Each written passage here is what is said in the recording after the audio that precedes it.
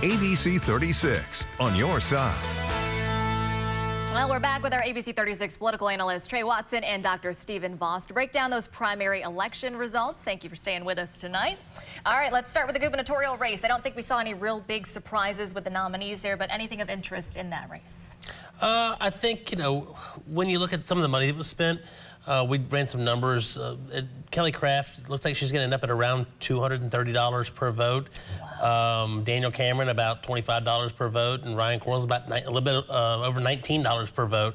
So, I think a lot of people thought the money would play a lot more into it. Sure. But at the end of the day, I think having that pre-established relationship with the voters that you saw Cameron and Quarles having run statewide before, that matters a lot.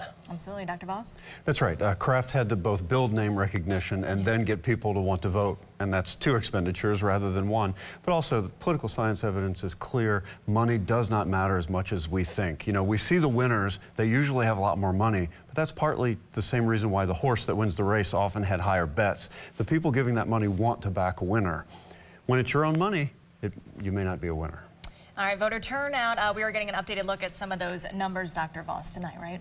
That's right, and it's the last time we had a Republican primary like this was 2015. It was a while ago. Turnout was a couple of percentage points less this time, so we did have a weak turnout, but it was also high compared to what Secretary of State Adams anticipated. Now, here's maybe something that will interest your listeners, which is if you look at the places where turnout was pretty good this time, we always talk about the top of the ticket. It was places that had local races that mattered. They either had a vote on liquor sales or they had a special election for a Senate district.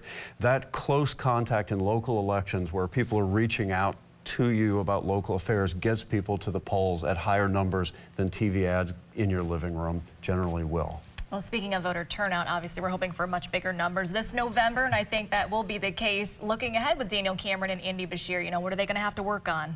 I think Daniel Cameron's first job is to raise money. His second job is to begin to define Andy Beshear. Andy Beshear is very well liked according to the polls, and he's going to have to start to make the case as to why we need to change a governor, and that's going to be a long and expensive process. That's right. Voters often engage in two stages. The first stage is, am I happy with the way things are? And if they're happy, they may just not consider the alternative.